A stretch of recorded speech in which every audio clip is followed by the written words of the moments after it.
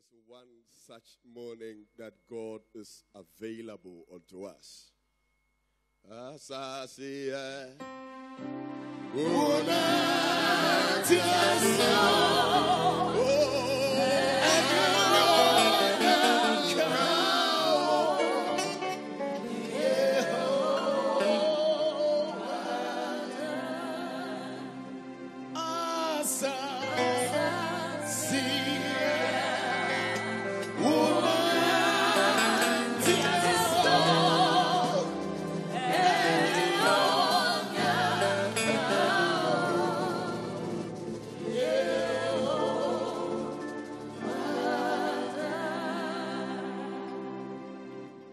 I feel it's a good morning.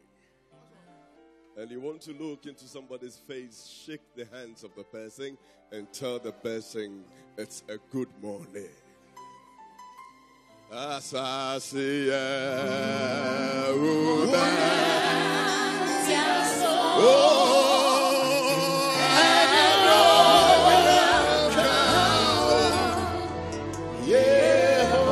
Church, can you be on your feet right now?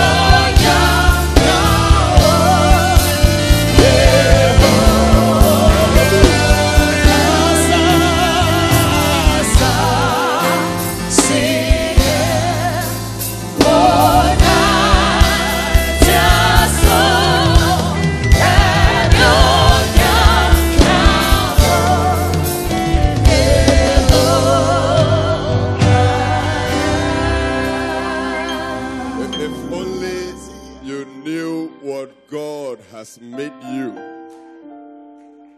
If only you understood your position in God. This morning, the word of God that comes to mind, there's that portion of scripture that says, ye are gods. I see gods in this auditorium this morning. God has endowed you with power. God has endowed you with strength. God has endowed you with might, and it is a solution to somebody's problem this morning. You cannot stand where you are. Move, hug somebody, impart power unto somebody. Let's sing.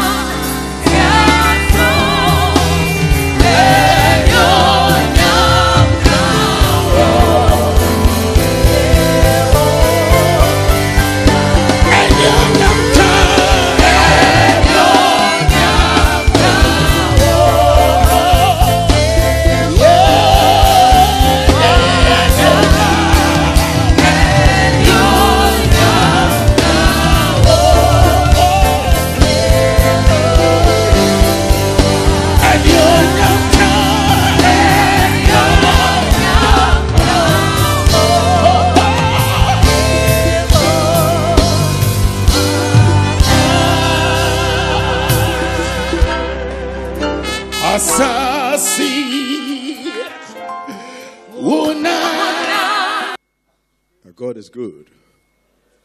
Hallelujah. As I said earlier this morning,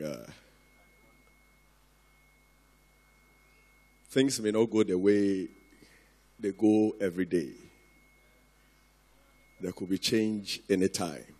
And this morning is such an occasion where there is change. Hallelujah. Please, if you came to church with your Bible, can you please raise your Bible for me to see? Your Bible. Your Bible. I see. Oh, even if it is electronic, you can show it. How many of us came with notepads and pens, something to write in? If you can show that one too. All right. Some will still use the electronic device. So as they write, they read. All right. This morning I want you to sit well because we are receiving the word of God right away. A very important session of the church service this morning. And the speaker is our own overseer, Prince Dodoo, Offei. Let's welcome him as he comes to speak to us this morning. Amen.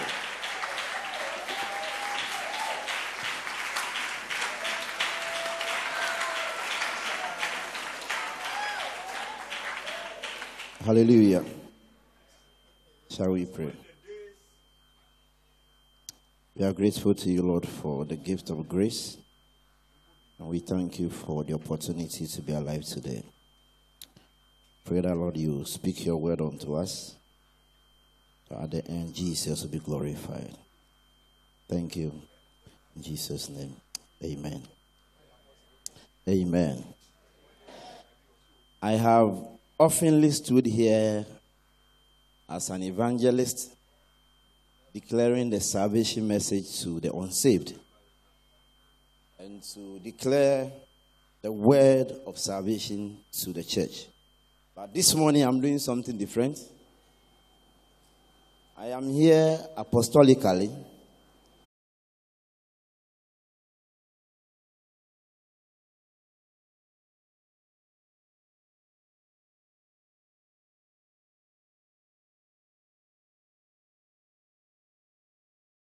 Try as much as possible to settle these controversies and arguments. Praise God. Try to do my best to release some biblical expositions on the tithe issue and to maybe try to settle the minds that are troubled about the arguments. And I want to begin from the spiritual principle. Say spiritual principle. You see, anytime you see tithing as a law, you have a difficulty in paying. Because human beings by our nature, we are always in a way trying to stand against laws. So when God says don't eat, man wants to eat. When the law says don't go, man wants to try and see if you go. So you are always trying to deal with the law. So anytime you see tithing as a law, you want to try why the law. And you have a difficulty in paying tithe. So I want to begin from the spiritual principle. And I'm saying that the basic spiritual principle in tithing is to recognize that it is He. Say it is He. Let me hear you say it is He. In Genesis chapter 15, God told Abraham that your descendants will go into a strange land for 400 years. And after the 400 years, I will come and take them from there and bring them to the land of Canaan. And when they are coming, they will come with the riches in that land. That's how I'm going to bless them. So you know the story. Joseph was sold into Egypt. And he has to go there. His father and his brothers went there. So all the people in Canaan moved to Egypt. And they stayed there for 430 years. And when they were coming, God blessed them. And so, when they were coming, they were disobedient to God in the wilderness. So we are told that God killed all of them except two who came to the promised land. Then took note. And so, after their parents have died, the children who were born in the wilderness, they were not there when God gave the laws and the commandments and the promises. So Moses in the book of Deuteronomy tried to rehearse again to the children of Israel, those who were born in the wilderness, what God told their fathers in Egypt and in the wilderness. Hallelujah. So if you read Deuteronomy carefully, Moses re-echoed what God has said to them. And if you get to chapter 8, he used the word remember several times. Say, remember. So if you read Deuteronomy chapter 8, you realize that Moses said, remember, remember, remember, remember, remember. Because if you don't remember, you forget. And so in Deuteronomy chapter 8, verse 18, he told them that thou shalt remember the Lord your God, for it is he who gives you the ability to make wealth. Moses was trying to tell them that anytime you forget that it is God who gives you, you offend what God has said. Anytime you forget that the ability to get what you get is from God, you will forget that it is God who gives it. So he says, remember. Tell somebody, remember. So the spiritual principle of tithing is to recognize that it is God who gives. The grace, the life, the strength, the knowledge, the connection to get what? It is he who gives. As I was reading this night, the Lord told me that some people established Indomie joints. The next day it collapsed. But some people's own are there. Why is yours still there? Say it is he. Yes. This week I met one of my playmates. I grew up in Tamanu Town. And we used to play spa and draft and football together. And I saw him come to, he was mad. And when I saw him, I started saying, hey, Offei. Then the Lord told me, why are you not like him? It is he. So the principle of tithing is to recognize that your ability to be alive, to get employment, to do business, to make income, it is God who gives the ability. Moses said, remember. So the principle of that is simple, to recognize that God gave it. And he says, give me. And once you recognize it is he, you will give back. So we are told, the tithing law came in the book of Leviticus. But before then, in Genesis chapter 14, we are told about Abraham. Abraham went to war. And when he was victorious and he was coming, he met Melchizedek the high priest. And the Bible says that after Melchizedek has blessed him and given him bread, the Bible says that he paid a tenth of all what he has received from the victory to Melchizedek. That is tithe. So before God brought the law, the principle of tithing existed. Spiritual principle that Abraham recognized that to go to war and be victorious, it is God. Hallelujah. So for you to drive from Tema to Accra every day and go and come to work, there are people who drive and go, they don't come back, they end up in the mortuary. But you go and you keep coming, you go and keep coming. The reason that you must know that it is he. So Moses said, remember. Then in the book of Genesis, still in chapter 28, verse 20 to 22, we are told about Jacob. After he has had his issue with his brother, and he was running away, he got to a place and he saw angels ascending and descending on a ladder. And he prayed and told God, God, if you take me out and you bring me in successfully, I will pay a tenth of all that you bless me. Why? Because he recognized that to go and come back, it is he. So tithing is not about a law. It's about recognition that it is God who gives the ability to get what we get. If you forget, you'll get into trouble. Hallelujah. So after the principle, then came the law. So the law of tithing is just simply that 1/10 of all their interest. And he said that it is a wage of one employed, the profit from operation of a business, the increase of one who produces or grows, or the income from any biblically acceptable source. And that word must be underlined. Biblically acceptable source. If you do cocaine and you bring tithe, it's not acceptable. So God says that, when they came from Egypt and entering the land, God shared the land to the people. And when he got to the level, he told them that I won't give you the land because I'm your portion. So he told the other tribes that when you work and you make profit, give a tenth of what you get to the Levites and the priests. Praise God. Let's read that from Leviticus chapter 27, verse 30. Leviticus 27, verse 30. I'm reading from the NIV. He says that a tithe of everything, say everything. A tithe of everything from the land, whether grain from the soil or fruit from the trees, belong to the Lord. It is holy to the Lord. This is the law. So, whatever you get as an income, the Bible says that a tenth of that by law it's holy to the Lord. Not to the pastor or to the church, to the Lord first. Praise God. And that's the principle, the law we are trying to talk about. Then God gave the location for the tithe.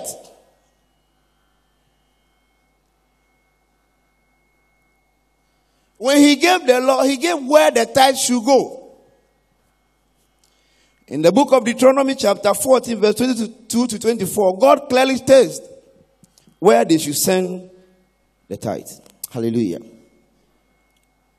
And he talks about the storehouse. And we've been reading Malachi chapter 3 oftenly. And he says that bring ye all the tithe to the storehouse. Say storehouse. Bring the tithe to the storehouse. So God has legally, by law and Bible, showed where the tithe must go. The storehouse. So any teaching that teaches you that give your tithe to the strangers on the street. Some says when I'm coming to church and I see a blind man on the street, I can give my tithe to them. God didn't say give it to the blind. He said bring it to the storehouse. Say storehouse. Some say that, you can take your tithe to the children's home, to the orphanage. Now, when you do that, what you have done is a sacrifice. And look at the difference. God says, take it to the storehouse. But you chose to take it to an orphanage. You have given a sacrifice. The Bible says, obedience is better than sacrifice. Are you getting me? So, you may have given a sacrifice. But that sacrifice is not acceptable to God because you have not been obedient to his word. And we read in Genesis chapter 4, when Cain and Abel gave their offering, the Bible says, and God accepted Abel and his offering. But Cain and his offering, he rejected. Why? He must accept you before your offering. So God said, bring it to the storehouse. If you take it anywhere, all you have done is disobedience. But you have given a sacrifice which God doesn't accept. Say storehouse. Then he showed the purpose for the tithe.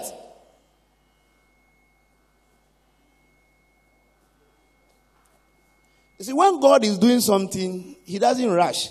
He makes sure you get it so that you have no excuse.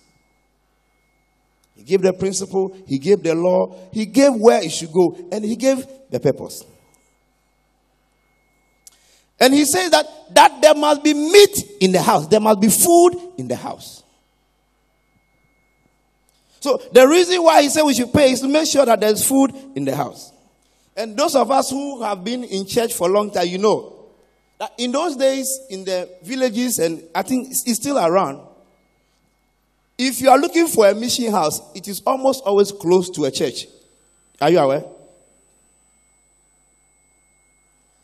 Because God gave instruction to the Levites and the priests, the pastors, what they should use the tithe for. And you see, in the wisdom of God, he doesn't make mistakes. He says we should give it to them, the storehouse. And he directed the storehouse how to use it. If they fail to use it the way God has instructed, they are disobeying God, and God will deal with them, not us, because we have done our part. So he said that there may be food in my house. And in those days, and like I'm talking about the mission house, God says that the tithe should be used to take care of the pastors, the poor, the stranger, and the widows. And that instruction is for the church. So you pay the tithe to the church, and the church is supposed to use it to take care of these people: the pastors, the poor, the vulnerable, the stranger, and the widows. If they fail to do that, God holds them responsible. Are you with me? And I will tell you, in this house, it is done. No questions. Hallelujah. And so, when you are a stranger, you travel to any town, and it's late in the night, and you don't have any place to sleep, the first question you ask, where is a church? Because once you see a church, you see a mission house. And when you go to the mission house, you get food to eat, you get a place to sleep, because you're a stranger. Bible says it must be done. So I tell my wife, in the mission house, you don't cook food for those who are in the house. You cook extra food. So anybody who comes will get food to eat. That's what the Bible describes. So, in the Apostolic Church, those days, our mothers and the women's movement, they make sure always, every week, they send food stuff to the mission house. It is not because the pastors want to eat, because there must be food there, so that when a stranger comes, they'll get something to eat.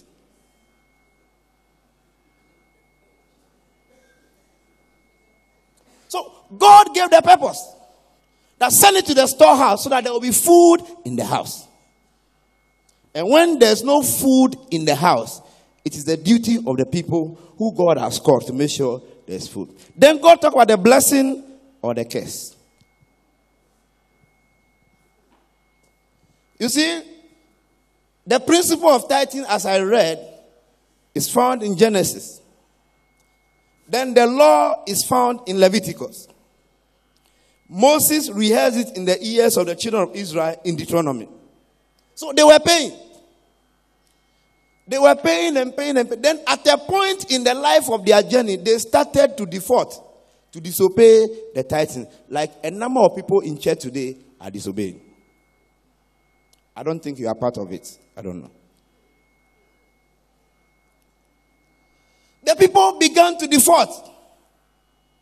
They started giving reasons and excuses why they are not paying the tithe. So God sent the prophet Malachi, like I have been sent this morning as an apostolic officer.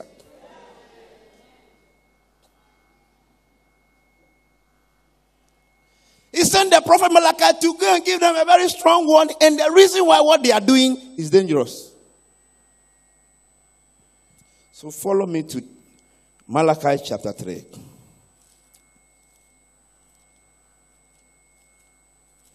Prophet Malachi, the last book of the Old Testament.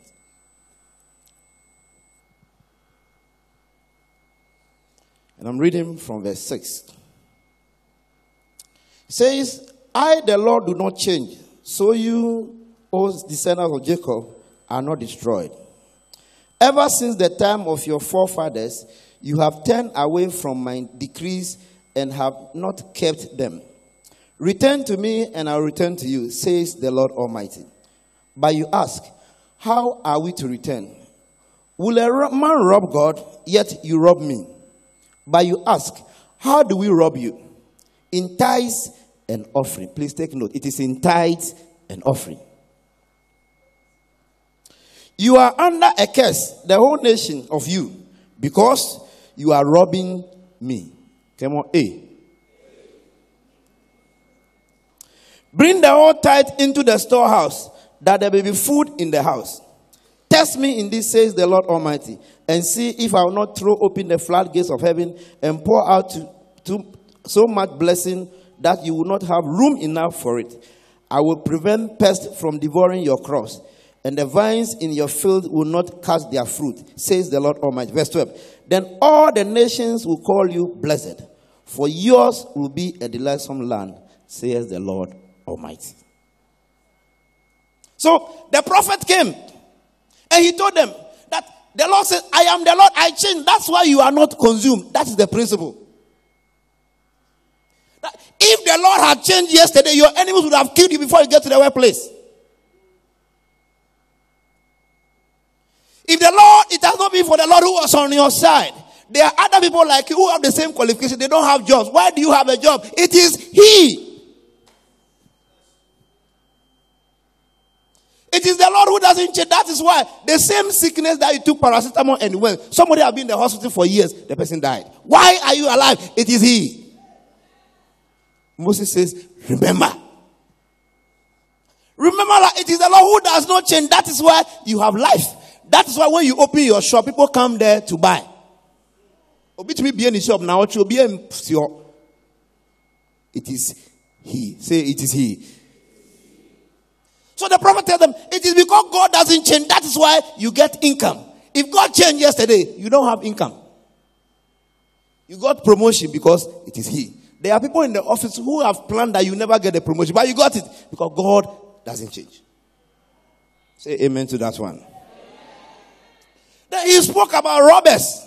July.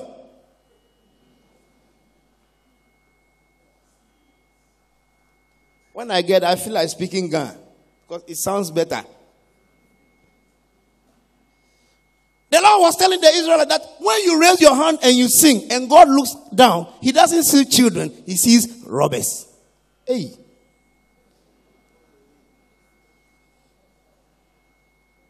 I pray God doesn't say that about us. Say amen to that one. So you have raised your hand. Yeah, Shira. When God looks down to bless you, He doesn't see a child. He sees an armed robber.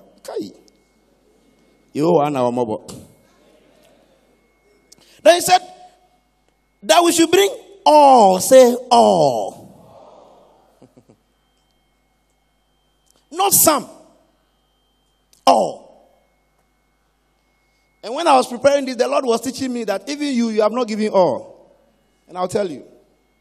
You know, somebody meets you, say, Pastor, the last time you preached, you blessed me. Take 100 cedi to buy fuel. Then I move to the filling station and I buy fuel 100 cedi. Not recognizing that it is He. Are you here? The Lord was teaching me that when I was preparing this message. Because the person said, go and buy fuel. But you should know that it is because the Lord does not. That's why you got 100 cedi to buy fuel. There are other people who have parked their cars and walking. Say, it is He. Then He says that then He will open the floodgates of heaven and pour out blessing. After you have recognized it is He. Then He says that He will rebuke the devourer for your sake. And it looks to me like there are a lot of people who have opened the devourer for their sake.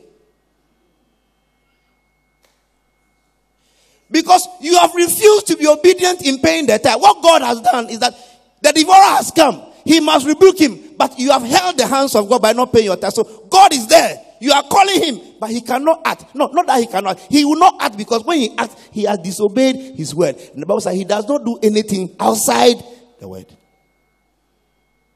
Are you here with me? Say, it is He. He said that He will rebuke the devourer. There are some of us, immediately money comes to you, Kojo is sick. They will go to the hospital. They will do about 7 labs. By the time they finish the scan and the things, scan the head, scan the waist, scan the x-ray. By the time they finish, your money is gone. Say, devourer.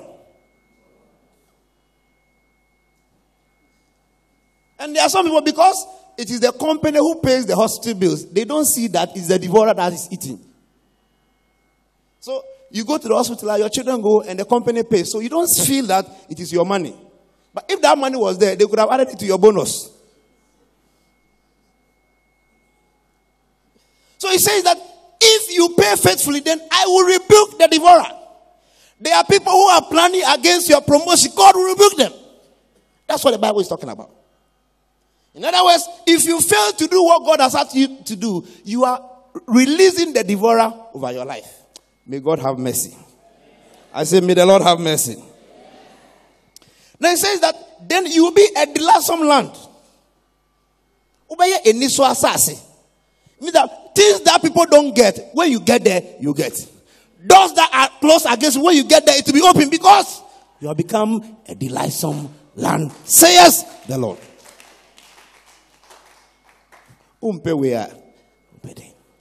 I think the Lord deserves a hand this morning.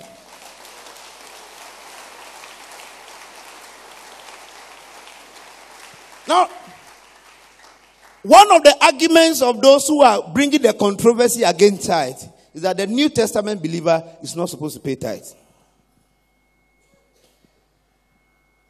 And so they say, oh, Jesus, when he was here, he didn't talk about tithe. Jesus didn't say that disciples should pay tithe. Why are you collecting tithe? And this morning, let's do some biblical exposition. Matthew 23:23. And let's settle that case once and for all. Matthew 23:23.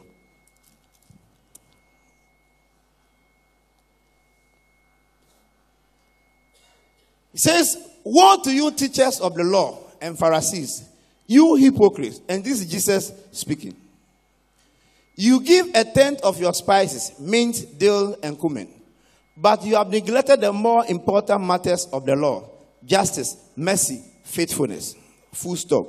Then he comes to say, you should have practiced the latter without neglecting the former. This English, even me, the technical student, I think I understand.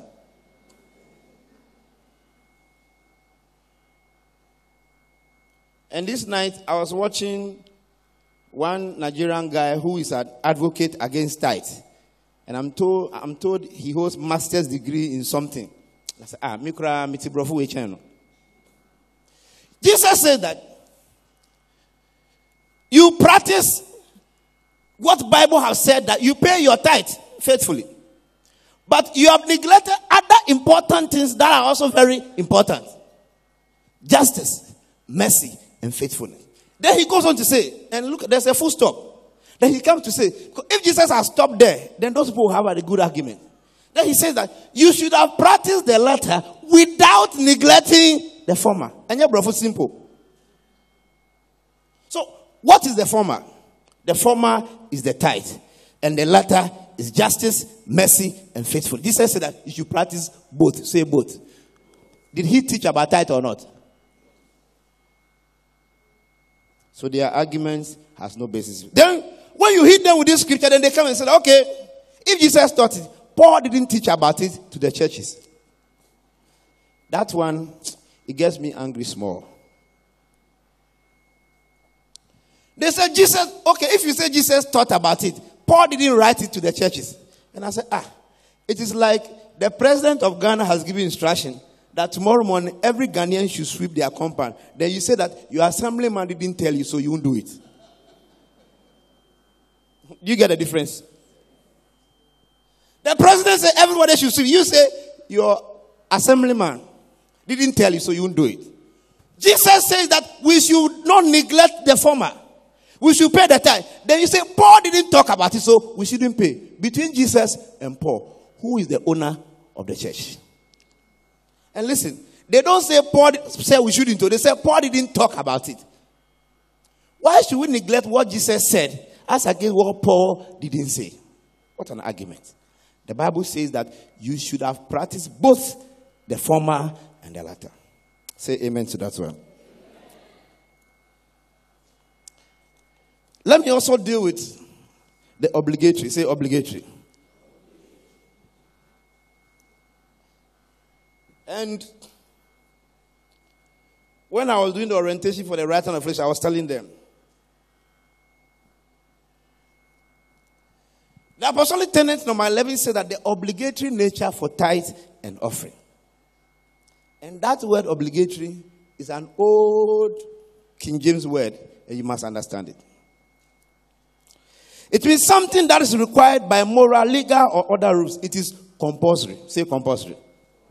What it means is that the day you come to stand in front here, and the pastor read the tenets of the apostolic church and asked you, do you abide by the tenets and practices of the apostolic? And yes, you took them up and said, yes, I do. The yes, I do means that I will obey tenet number 11. It means that your failure to adhere to tenet number 11, that you can't be a member of the apostolic church. So you can be here physically, but spiritually, you are not part of us. Because you don't accept our beliefs and practices. How many apostolics do I have here? Let me see your hand. Apostolics. Thank you very much. Says that obligatory is something that is binding, has a binding effect. And yeah, they are open. Now we are your share.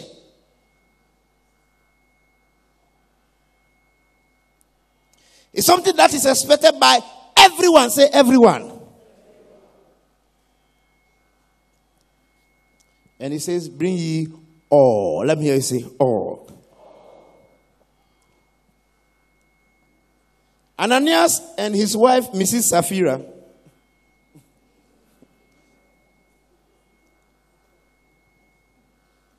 in the event where people were selling their lands and bringing the money to the apostles to bless the church, they also went to sell their land, their own land.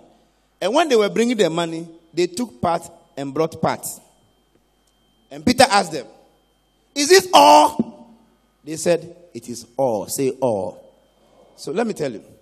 Anytime you take an envelope and you call it tithe envelope and you put money in, what you are telling God is that, fair. All. Say all. When you are putting the money in the envelope to close it, what you are telling God is that it is all. So Peter said, but why have you decided to lie to the Holy Spirit? Bam, he died. It should never happen to us.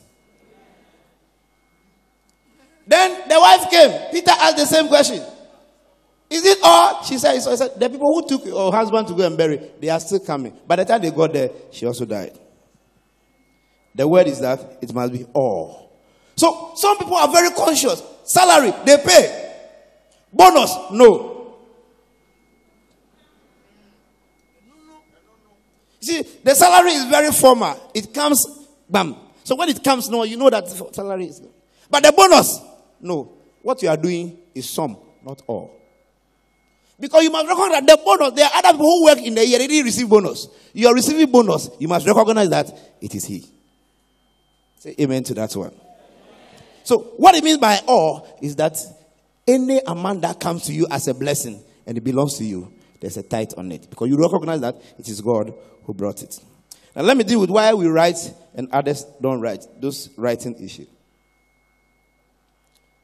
In the Apostolic Church, I brought a tithe bag.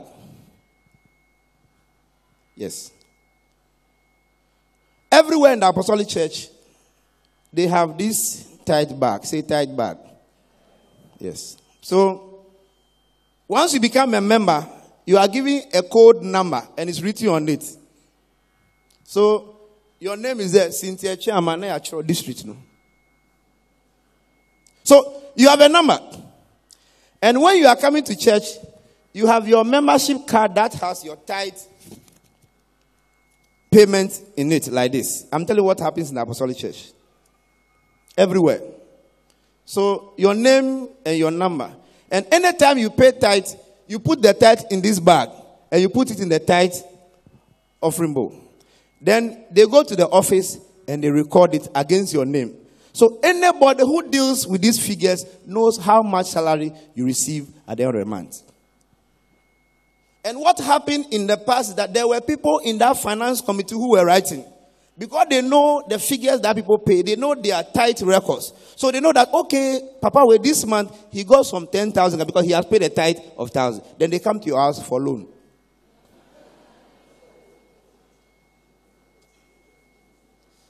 And so a lot of people have suffered that danger of people knowing what they receive at the end of the month. And the leadership of the church thinks that when they write, it will help people to be faithful. And it's a good reason because at least it will help you to be paying so that people will know that this man paid, this man paid. When you don't pay, the pastor will call you. So in some places, if you are going to do your wedding, they will ask for your tithe card first to check whether you pay or you don't pay. C54, you're free. Hallelujah. Now, so the leadership here thinks that let the people be faithful to God, not to men. The reason why the tithe is not written. And so that you have been given a chance to be faithful to your God, not to men. So nobody knows what you receive at the end of the month, but God knows. And because of that, others have also taken opportunity of the goodwill of the leadership. So they don't pay because nobody knows whether they are paying or not. This one I say, may the Lord have mercy on all of us. Now let me talk about Philippian fruit account. And Melchizedek. You see, when God was speaking through the prophet Malachi. He said that bring the tithe and offering. Say tithe and offering. So it's two things, not just one.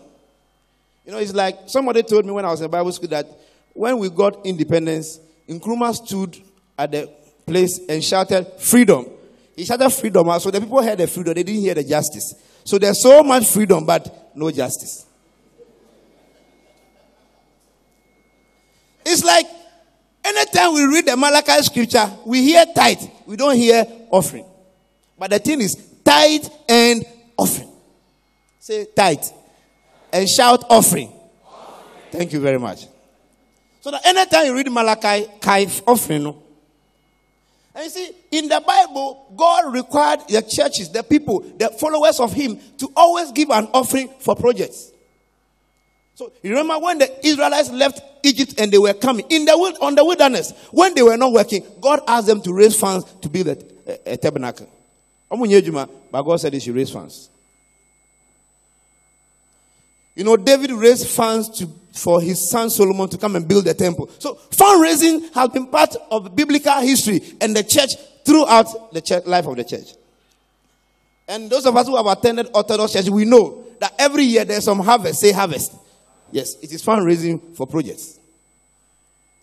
And so sometimes we call it appeal or fundraising. You will go, there will be a table with a nice cloth on it, designed well, with chairs behind it. Then they will call, at the point in the church, they will call the chairman, supporters, and guests of honors. Then all the rich people will go and sit behind it, and the poor will sit there. So in the church, there's always a split between the rich and the poor. But here in this house, we are saying that we are a family of victorious Christians living together in love. So poor or no poor, we are together. I say we are together. So let's leave the fundraising thing the way we do it and do it in a way that everybody will be giving. So somebody gave 1 cedi, they gave. Somebody gave 100 cedi, somebody gave 10. All of us as a family, we gave something. I think it's a good thing. Let's give the leadership a hand of applause. So we started from Philippian fruit account. Then we came to Eden River. So there's a form. So at the beginning of the year, this form is there. You fill 2 parts. How much you are pledging as your money for offering, fundraising for the year. Then you take part, you give part to the church. Then you pay it monthly. And even that one, we're defaulting. And so, we got to a point where we said, okay, now let's do it simple for everybody. When you pay your tithe, just pay another 10. Say another 10. So, to make it easy, we are trying to build a culture of another 10. So that the way we have gotten the tithe, when you hear Malachi, no, you know tithe, but you forget offering. Now we are making that every time you hear Malachi, you think about tithe and offering.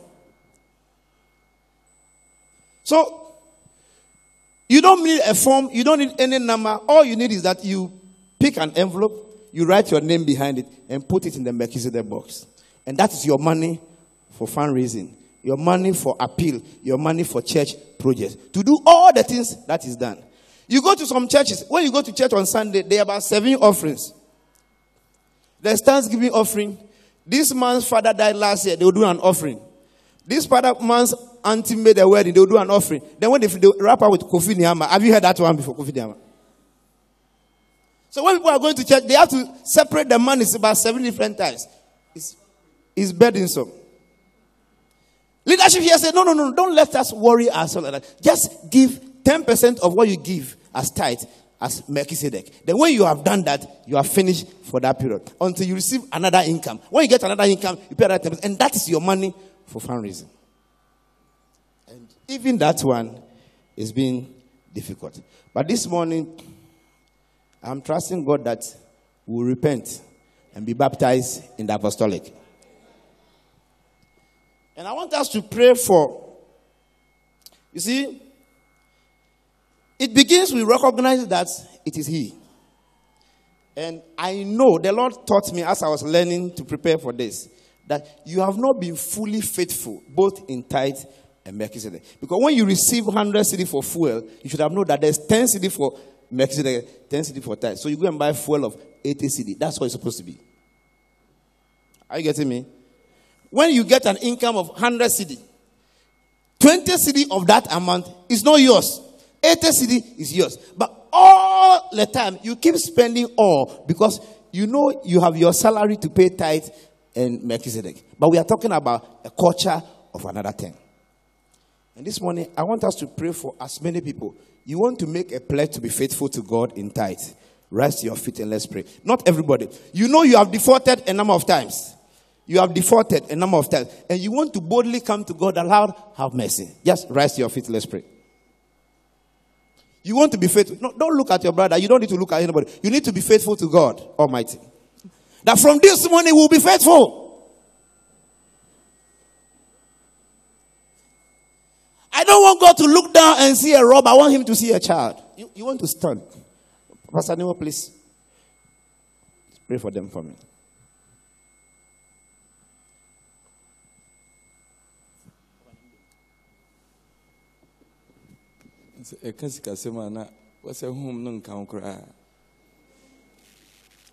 Can you please? Oye mi yonko no kwarifo. Mame. Oh, tisadiko. Hallelujah.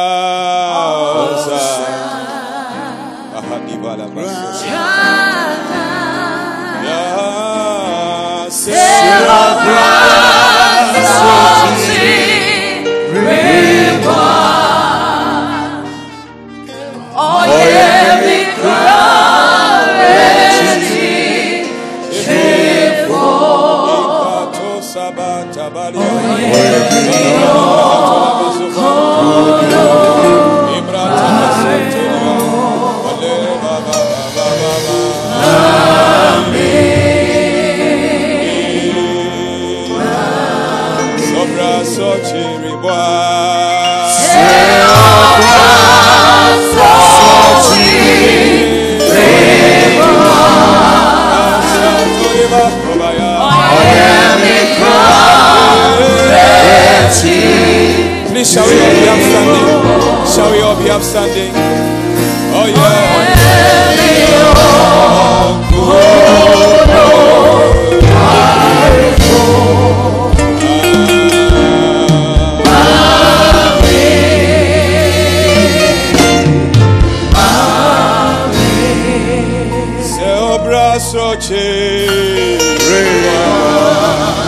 Oh Jesus.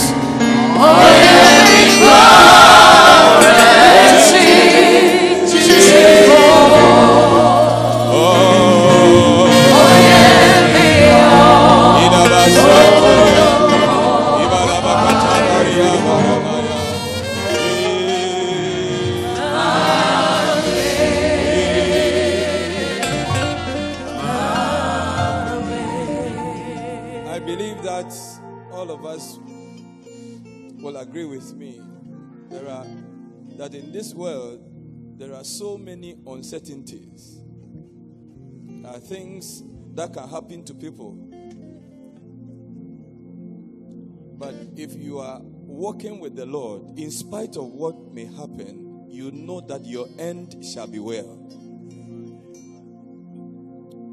We are not being put under any bondage, but it is the word of God that is coming to us, so that we'll recognize that it is God who blesses, so we will walk with him.